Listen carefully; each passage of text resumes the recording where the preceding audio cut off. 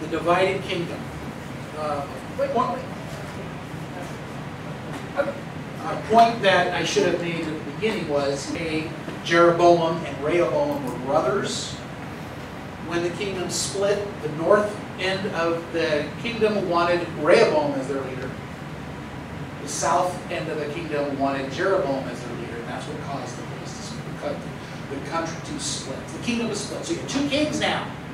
You had King Rehoboam in the north, King Jeroboam in the south.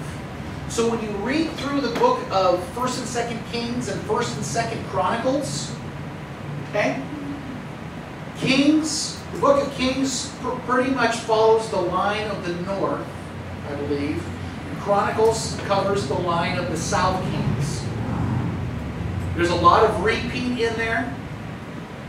So as you read through 1st and 2nd Kings, 1st and 2nd Chronicles, you go, well, I read about this guy already over here. It repeats itself, but one focuses more on the north, the other focuses more on the south.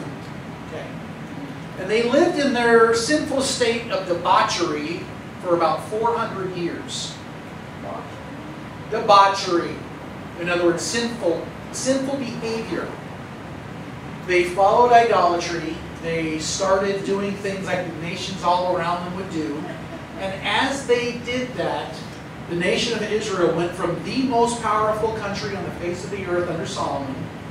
It was the greatest country on the face of the earth when Solomon reigned. It went from there, within 400 years, it was decimated. Because the people forsook the Lord God and moved on their own direction. What word did you say it was the what nation? What was the word you said? It was the nation of Israel was the greatest nation on the face of the earth under the rule of Solomon. Leaders from everywhere else in the world would come to Jerusalem to just see the gardens that he did, the temple that he built. Under the rule of Solomon, he built the temple. He established trade with countries all around. He grew his army. And he prospered the nation.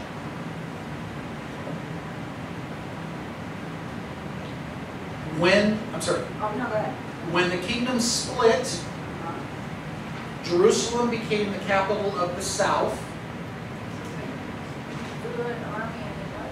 He prospered the nation through the international trade that he set up with all the countries all around. He did commerce with the Asian countries, countries in Africa, and all countries of the world at that time wanted to do business with the nation of Israel. And that's what happens when God is the centerpiece of your economy. Things start to go good for you. Yes? So at the first, though, you said Jeroboam followed God. When it split, did he stop doing that? When the nation of Israel split, Jeroboam still continued to follow God. Rehoboam did not. Yes. And so whenever you see a king sinning, they say, just like the deeds that Rehoboam did. I'm sorry? Or just like Jeroboam did. Basically, it's they did right in the eyes of the Lord, or they did not do right in the eyes of the Lord. That's how it's broken down in 1st Kings, 2nd Kings, 1st Kings. Thank you. Capital of the south was Jerusalem. Capital of the north was Samaria. Samaria. Capital of the north. Capital of the northern kingdom was Samaria. You might recognize Samaritans in Scripture. We will get to the importance of that term here in a little bit. Okay? And the capital of the south was Jerusalem. Capital of the south was Jerusalem. That's where the temple was. Samaria did not have a temple because they followed idolatry. Yes, they did. Yes. So for 400 years, the nation of Israel, they even battled against each other. They had wars with each other. Brother against brother.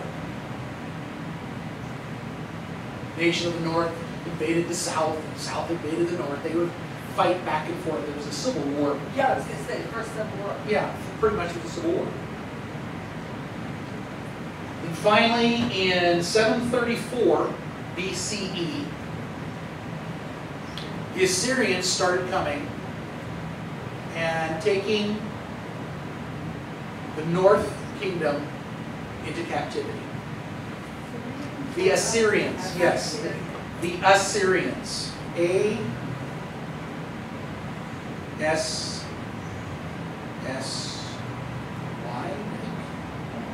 Yes. Yeah, and it was the Assyrians, starting in 734, for 10 years to 724 BCE, started taking Jewish northern people into their culture, and their mindset was, we are going to obliterate the nation of Israel. We're going to make them no more. All through Scripture, you will find that the enemy uses two ways to conquer. He either wants to win you over or wipe you out. Win you over or wipe you out. And that's what he did with the nation of Israel. The northern kingdom, what they did was the Assyrians went in and they said, the nation of Israel is going to be no more. So they took these captives and they brought them back to their land of Assyria, and then they dispersed them all throughout the northern countries, and they forced them to marry,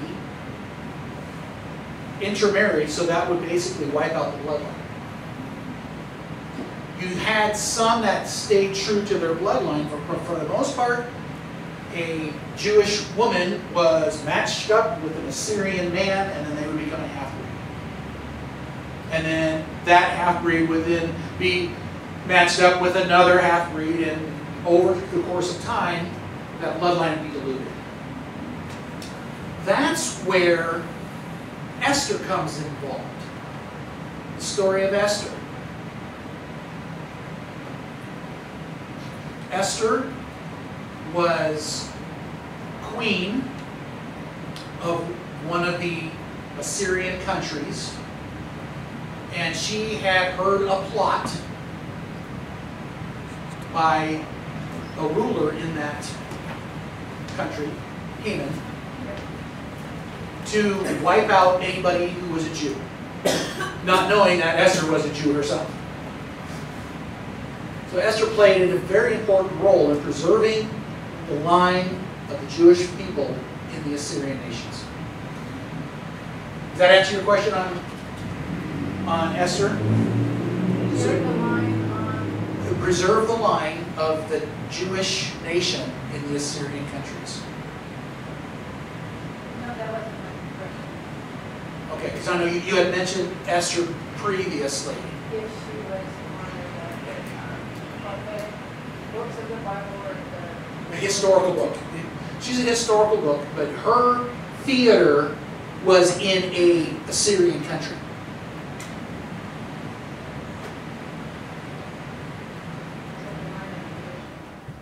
Today, we are seeing, actually since 1948 till the present day, we are seeing a huge number of half-breed, if you want to call them, return back to the land of Israel. They're coming back. And prophecy had said that. They're going to return. We're now seeing that today from the northern countries north of... So basically, we're seeing a large number of Jews returning to their homeland, yes. That portion marks pretty much the end of the northern kingdom of the land of Israel. After that time, it was strictly the land of Judah is what it was called. The northern kingdom was gone. Samaria was no longer the capital, but it became a hangout for the half-breeds. So in Jesus' day, you had animosity between the true Jews in the land of Judah and the half-breeds in the land of Samaria. They didn't like each other at all. And they didn't hide that fact. They had their discrimination issues. The Samaritans didn't like the Jews didn't like the Samaritans. In fact, if a Jewish person had to travel to a point on the other side of Samaria, they would go around the country. They wouldn't go through it. That's how much they did not want to be apart. So when Jesus was in Samaria, they were considered unclean because they were half-breeds. So when Jesus goes into Samaria, they're freaking out. What's this guy Jesus doing going here? Why is he coming to Samaria? So we have the end of the northern kingdom at about 700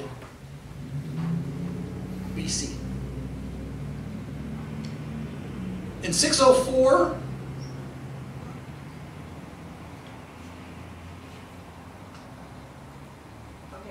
I'm sorry, end of Northern Kingdom in 740? About 724 BC is the last deportation of Israelites of the northern kingdom to Assyria. Say that again. In 724 BCE, that's the last recorded exile of northern Israel tribes to Assyria. And that's pretty much the end of the northern kingdom. Last recorded exile of The northern tribes to Assyria.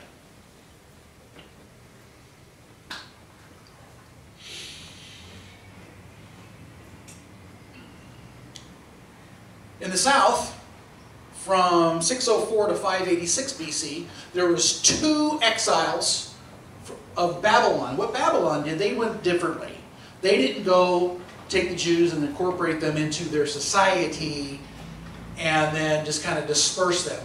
They, for some reason, they decided they were going to hang on to them as a people. Jeff? Oh, sorry. I slurred with this dog. Oh, okay. Oh, your face is red. Okay, so 604 to 685, you said? 604 was the first deportation, or the first, and then 586 was the second and largest. And in that, to Babylon. Daniel was part of that group, and his buddies Shadrach, Meshach, and Abednego. They were exiled to Babylon. What was left in the land of Egypt, Babylon didn't take everybody. They kind of pick and choose. They got the young, they got the smart, and they got the people that kind of had some gumption about them. They left behind the peasant farmers. They left behind the street people. They left behind the people that they thought had no worth in society to just kind of fend for themselves and live on their own in the land of Judah. So this remnant of Israel that it was in Babylon, they were there for 70 years. Okay, so 70 years in Babylon. Yes. And that's where we read about Daniel and him growing up in Babylon and going through the things that he did and making friends with 3 different Babylonian kings. No.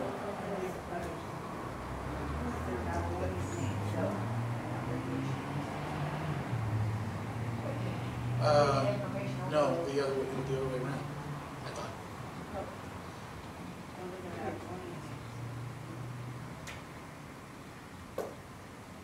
Okay.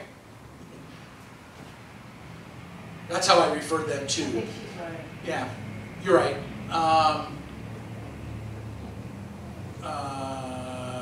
Anyway, find that for me if you could, please. Thank you. Okay, can I, last recorded exiles of the northern tribes to Assyria, 604 was the first portion, 685 BC was the last deportation. 586. 586. And the largest group, the Babylonians, took the best of the people from the land of Judah. They were 70 years in Babylon. Yes. Okay. Daniel became friends and actually advisors to 3 different kings while in Babylon: Nebuchadnezzar, Darius, and I forgot the third one. I had to look that up. But anyway, 3 different kings that he stayed under. And he influenced those kings. After 70 years, oh, by the way, about estimated anywhere between, well, they estimated about, yes. Hananiah, Mishael, and Azariah. Thank you. Those were their Jewish names, but she just rattled off. I gave you their Babylonian changed names: Shadrach, Meshach, and Abednego. And, Daniel was also Belteshazzar. who what? Daniel's Belteshazzar changed the name. Belted, yes. Belteshazzar. That was a Babylonian. That was his Babylon. I like Ragshack money. Yeah. Yeah. I'm sorry? What scripture? It's in Daniel 2, verse 17 is where I found it. Might not be the first one.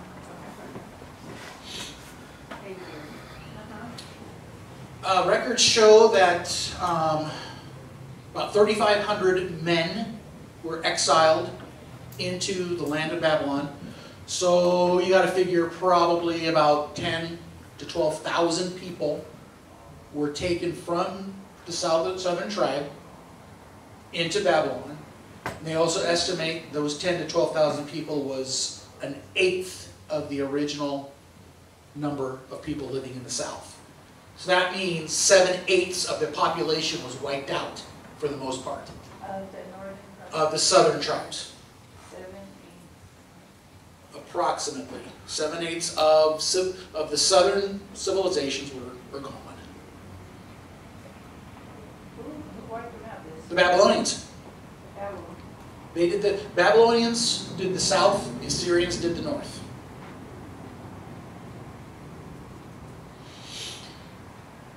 When the nation of Israel came out of Babylon 70 years later, with women and children, they estimate about 110,000. So while they were in Babylon, God prospered them. And that's the same for us today. When we are in that time of trial, God puts us there. He takes care of us and a lot of times prospers us in that. So if you're in the middle of something, God hasn't left you there to wither. He's taking care of you. In fact, when they left, there was about 110, they figure, along with slaves and animals. So they had to be property owners. So they were pretty wealthy people coming out of Babylon. So they returned to Jerusalem in 537 BC. Same thing. They returned to Jerusalem 537 BCE or BC. One of the two, take a pick. And there they rebuilt the walls under the leadership of Ezra and Nehemiah. They rebuilt the city walls. They rebuilt the temple.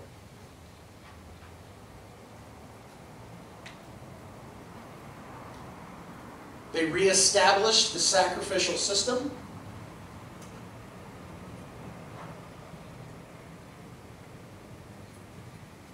And they reestablished the law that was given to Moses in the wilderness. They reestablished the law and then the law. They reestablished the sacrificial system. and the law. Now, something interesting to keep in mind. Before the nation of Israel, the southern nation, was exiled, the Spirit and presence of God left the temple. We see that in Ezekiel chapter 8 through 11. Yes. Before the Babylonian exile of the south, the presence of God left the temple that Solomon had built. And that's in Ezekiel chapters 8 through 11. And this is very important, because when the temple is rebuilt between 537 and 400 BC, or BCE, the Spirit of God does not re-enter into the temple.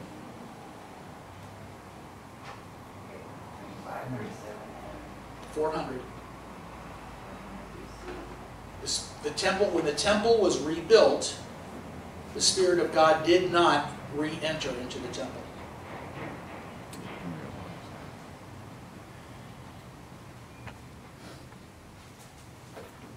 Even though they did all this other, even though they were blessed by God, reestablished, his sacrificial, returned to Jerusalem, rebuilt. Correct. God didn't go in. Nope. God did not re-enter in the temple. He hung out in the mercy seat of the Ark of the Covenant. And the Ark of the Covenant was lost after the destruction of the temple in Jerusalem. What were the years Of the rebuilding, Yeah. 537 to 400 approximately. Oh, okay. So that was kind of a precursor to empty worship that the Jewish people were doing at the time of Christ when he showed up. And for 400 years there was a time of silence where God did not speak to his people or any people through the prophets. There was a 400-year gap of silence. 400 years of silence.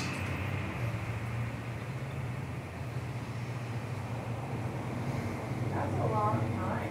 Yes. Must have been evil and ugliness here on earth. Well, they keep in mind the Jews reestablished what they thought they were supposed to do. And so in their mind, we're doing what we're supposed to do. But that's also where the Pharisees kind of got their fuel for what they were doing. Because they're zealots and they realized, we blew it back over here, so we're not going to do that again. So we're going to keep this. And then that's where it comes to the line upon line, precept upon precept, law upon law. Because they wanted to make sure everything got perfect or they're going to get spanked again. And they didn't want that to happen. That's during those 400 years. That's the beginning of your zealots started to come up. We don't want to go through that again. But the Spirit of God was not there with them. So far, so good? Okay.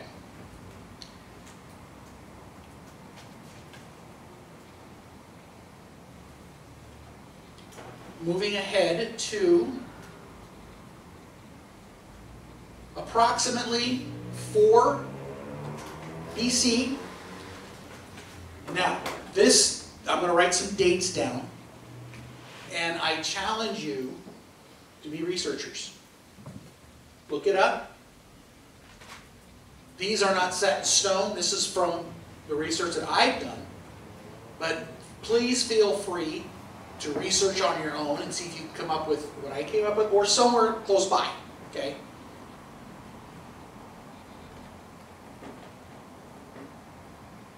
Excuse my Chinese chicken scratch. That's exactly what it looks like. Birth of Christ, somewhere between 4 and 6 BCE.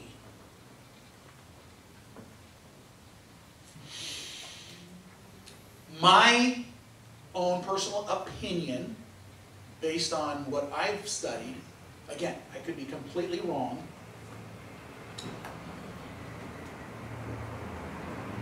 Beginning of October of 4. Puzzle pieces are there in Scripture. Talks to who's ruling, who is in power, who is king. Gives you those clues, those hints. October 4th, early October. Early October of 4 BC. During again, this is based on what I've come up with and kind of interjecting my study. The first day of the Feast of Tabernacles on 4 BC. When Jesus came to tabernacle with us. Scripture says, back in the law, that 3 times a year, all men were to come to Jerusalem and bring themselves before the Lord in the temple. That's what the Jews did. Now remember when I had said earlier about crossing the Jordan, it was during the flood stage, it was during that harvest time? That was the first harvest. There's 2 harvests a year. Feast of Tabernacles is about the second harvest during the year. The nation of Israel, being a agricultural society, they didn't get paid every Friday. They didn't get paid every other Friday. They got paid when the crops got sold. They got paid at harvest time. So when Tiberius said, hey, the world needs to be taxed, why did the world need to be taxed? They're getting paid. The Roman Empire was growing and they needed funds to continue its growth. And when it says the world, it was all about Rome. So when in this time of history, when you say the whole world should be taxed, they're talking about the Roman Empire. Because to them, we are the world. Okay, that's it. Not just us. It's all about us. That's how the Romans thought. Okay? So, Tiberius said, you know what? We want our cut of your payday. So yeah, you're going to register and you're going to pay tax on your way to Jerusalem because you're going to have a bag of money going to Jerusalem. Because Scripture says, every man present himself for the Lord and do not come empty-handed. That's in Deuteronomy. Is that where that saying, never go to someone's house empty-handed comes from? That could be. I don't know. That's been ingrained in me since I was a child through my mother. So when you come to my house? As soon as you tell me where you live, I got a car now. Yeah. You live in South Salem somewhere, right? I do, yes. I know South Salem. Yeah, we're South Salem, so yeah. Yeah, probably neighbors. Probably. So, Anyway, again, sorry about that. my guesstimation is, during the Feast of Tabernacles, that's why the inn was crowded, full of people, because they all had to show up in that area. Bethlehem isn't too far from Jerusalem. So they show up. Again, this is something that, research it. You might come up with something completely different, which is fine. But it's kind of fun to dive in and dig in and go, ooh, hey, the backside of the story is this. Okay? So, that's the first date.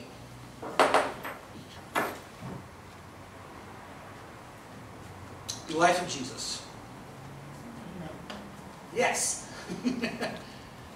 Jesus was approximately 30 years old, Scripture says, when he started his earthly ministry. Now, theologians are divided on how long that earthly ministry is, and they base that time frame on the number of times Passover is mentioned in the New Testament. Some say that he had 3 Passovers, including the one that he was crucified on. Others say, no, it's just one. So some theologians will say his earthly ministry is about a year, year and a half, to 3 years, somewhere in there. We are clear, it says John starts baptizing, who baptized Jesus Christ, in the 15th year of the reign of, what's his name? A ruler. You could look that up when you were researching John the Baptist. He started baptizing in the 15th year of this guy's reign, and so Jesus Christ was part of that baptism. Okay. Okay, that's our homework. No, I did not say homework. Okay, you said to look it up, so I figured it out. I said, you can look it up. In other words, I'm challenging. Yeah, Dr. McLeod did the same thing. Oh yeah, here's some homework for you. He wasn't saying this is your assigned homework. He was saying, you know what? Look this up. Check it out. That would be some homework for you to do. Not, this is the assigned homework, turn it in. That's why you have all that stuff. Yes. Because I took it literally. Yes. Okay, Sorry. so.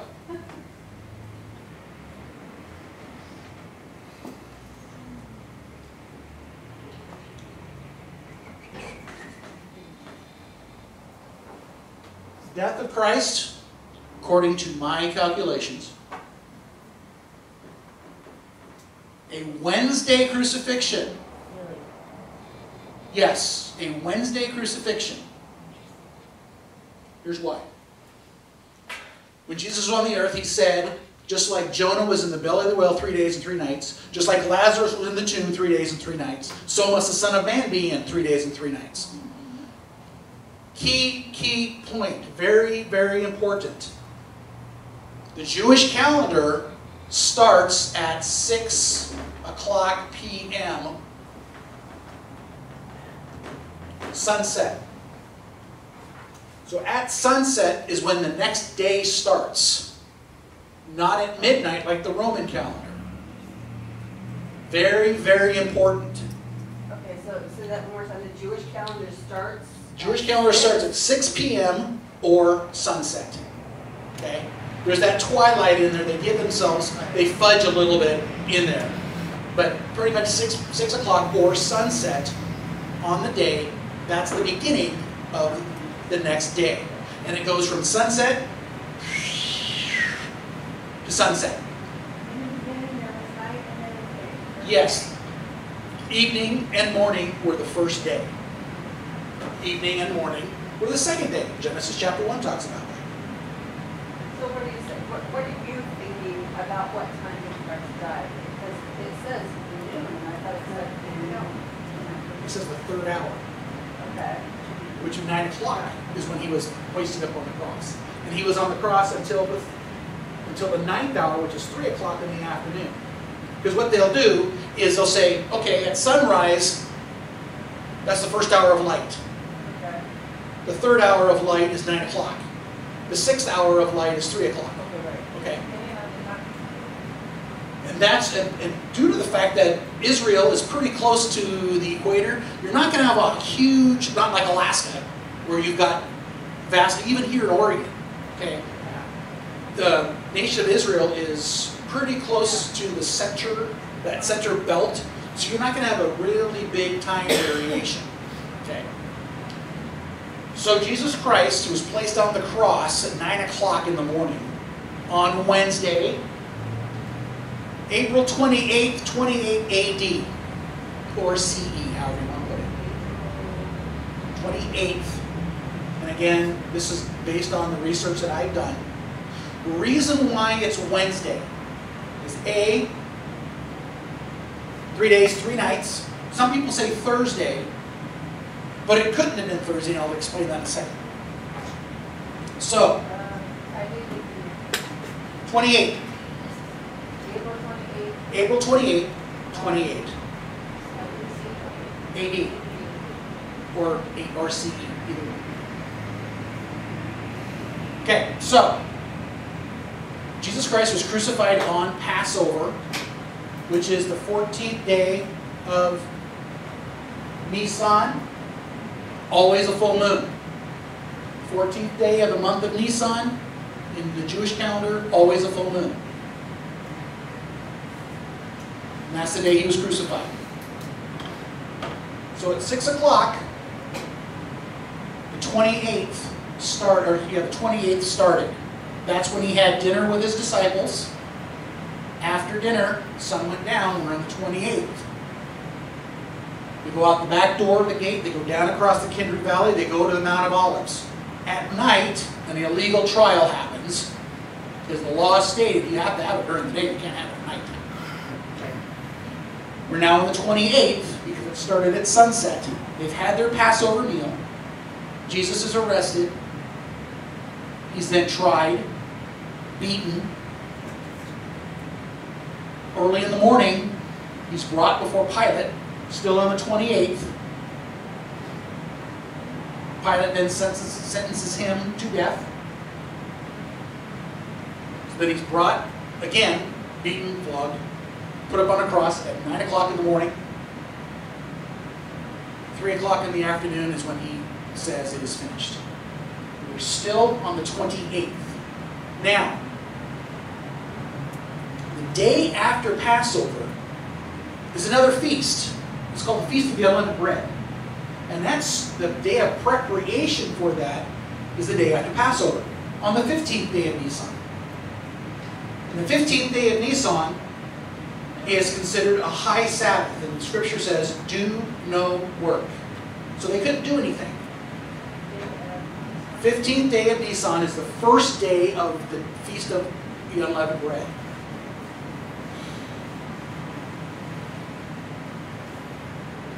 We good so far? Okay. So, they were to do no work. That's why Jesus had to be off of the cross before sundown. Because they had to get him off the cross and into the ground, because if they touched him after sundown, they would be unclean. And if you're unclean as a Jew, you had to go outside the camp for 7 days. And you'd miss the feast. So Jewish law said, we got to get him down, we got to get him in the ground. Before sunset. Okay? So that's the 28th. Okay? So he's in the ground, 29th, evening to evening. So that's Thursday. The 30th, that's Friday. Saturday, 31st.